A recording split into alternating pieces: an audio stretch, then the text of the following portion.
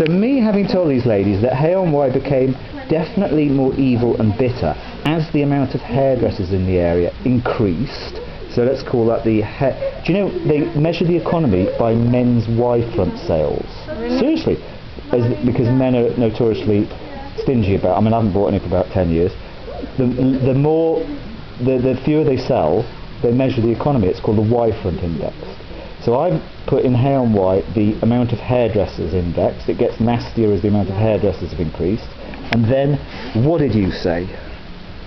That we're not a nasty salon, we're very family orientated, and we've actually I've had clients come in and comment on how nice it is to come somewhere where they all get on, and it's I agree.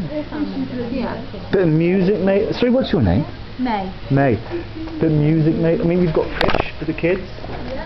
Oh, you're going to get such a good advert. We've got the play area for the children. Yeah? And the play well, that really matters. Where else do you get that? I mean, I'm a children's campaigner, that's the whole point. What about organic snacks for the kids?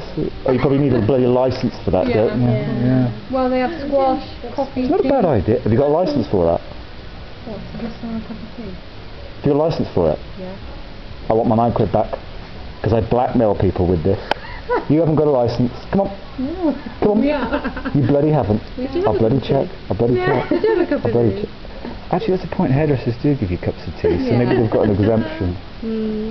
I bet you've got to have a special exemption licence for giving kids orange juice, though. Well, we haven't given anyone any orange juice. Really? Yeah, no. Because actually, you haven't actually got any customers, and you haven't had any, have you either? Yeah, we have. We're actually closed now, so that's why we haven't. It's half-5. Good job you mentioned that, because I'm going to miss my bus! Well, girls, you'll get your advert through in about within 48 hours. Okay, bye! Bye!